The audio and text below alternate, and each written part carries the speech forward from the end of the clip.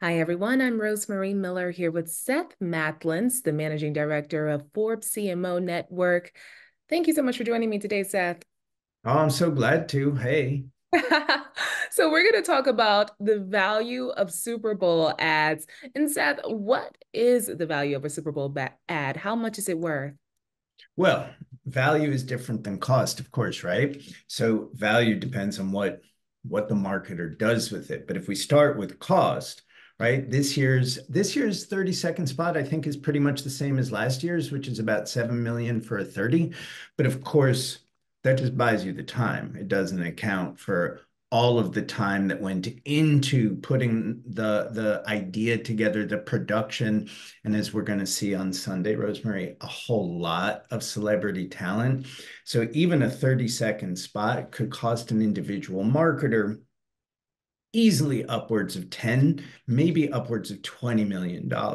But the value, of course, is what they do with it. How good was the idea? How much did they leverage it in advance of the game? And what do they do with it post game, right? Does it help sell or does it help facilitate a sale over time? And I That's know what value is. Taylor Swift, she's going to be there as well. So, do you think people were scrambling for Super Bowl ads this year because they knew there'd be more eyes on the Super Bowl? No, I don't think Taylor has much to do with the client side, the marketer side demand for this. The Super Bowl has over decades been the most watched television program year after year after year after year, with very few exceptions over decades. In a world where attention and people have become so fragmented, it stands as the last true mass market vehicle and event. I mean, we expect 125, 130 million viewers this year. Taylor might like bring in a few more Swifties, but that's not of interest or meaningful differentiation for the marketers who have been buying these spots. So, can an ad actually end up harming a company in any way?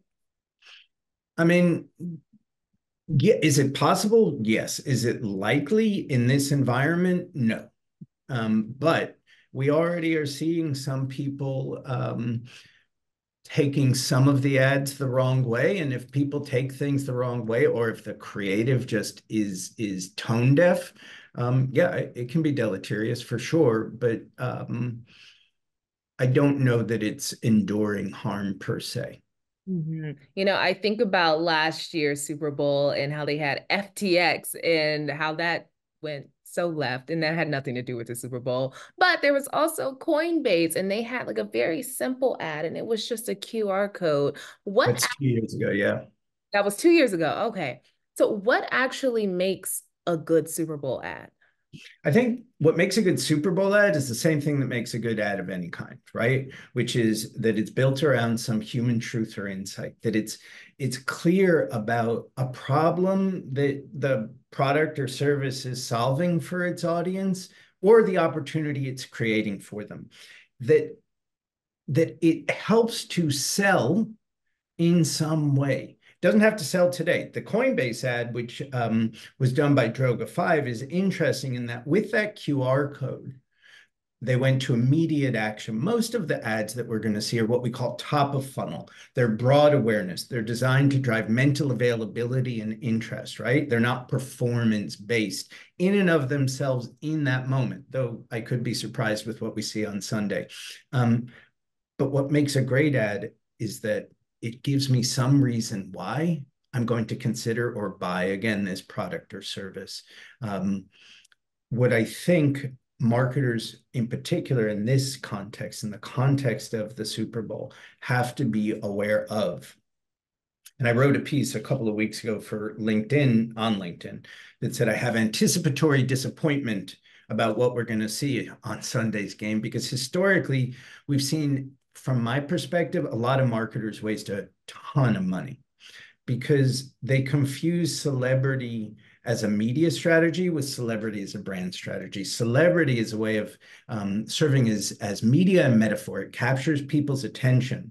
But what do you do with that? And in the Super Bowl, where it'll be interesting to see what percentage of ads have celebrity talent in them, there's kind of a celebrity sea of sameness. And people confuse the talent with the message. And if we leave and we're like, oh, I love that Ross and Rachel ad, as opposed to I love that Uber Eats ad, then it didn't really land. Hmm. Well, how much does a Super Bowl ad typically cost, and have those costs really changed over time? Yeah, they've changed appreciably over time. This year and last year, as I mentioned before, it's about $7 million for a 30-second. There'll probably be a break for those marketers who are buying 60, and we may even see some 90s. But I think it's up about 40%, if I recall. Actually, let me just check. It's up 22% in 3 years and 40% in 7 years. And if you go back to the beginning to the early aughts, it was about $3 million, so over 100% in 20 something years. And demand outstrips supply. And then of course there's all the regional buys. That's just a national buy. Well, Seth, could you give us a brief history of the Super Bowl ads? Well, I am no Super Bowl ad historian, but I think if you think about when this started to become an event, I would point to two of the most classic and lauded ads of all time. In 1979, the Coca-Cola company, who's been was at the time a longtime partner of the NFL, ran the classic Mean Joe Green ad, right? Where this Hall of Fame football players walking. He was played for the Pittsburgh Steelers, for those too young to remember the legend that is Joe. He's walking off the field, and he's in the tunnel, and there's a little kid, and Joe is all sweaty, and the kid hands him a Coke, and Joe throws him his jersey and says something like, hey kid, here's something for you. But maybe the most lauded of all time is Apple's 1984 ad, which not coincidentally ran in 1984. And what those marketers began to do was eventize the moment. And then, as we shared, as I shared earlier, as media has fragmented, as attentions have fragmented, marketers have been using this platform as a singular platform to reach tens, hundred, over 100 million people now. But what this reminds me of is back to your question about what makes a good ad. A good ad does not lose sight of a marketer's audience versus the game's audience, because for most of the marketers who will be advertising, their audience is going to be a subsegment of the 125 million people, give or take, not the 125 million people. And some folks have historically lost sight of that. Well, Seth, is there anything else on your radar regarding Super Bowl ads that you believe should be on ours? Well, I mean, I think that, it's become this moment where we all tune in to see the game, and many of us tune in to see the commercials. And actually, there are probably some people who tune in to see the commercials and the game as the interstitial. I hope that